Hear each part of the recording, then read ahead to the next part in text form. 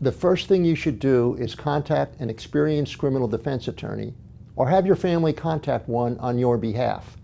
The attorney can then make arrangements to try to facilitate your release from custody by either having your bond lowered or by securing a release on conditions other than posting a bond. Second, the attorney can preserve what could be critical evidence which might otherwise be destroyed during the passage of time, such as surveillance films, 9/11 calls, or tape recordings of police radio conversations.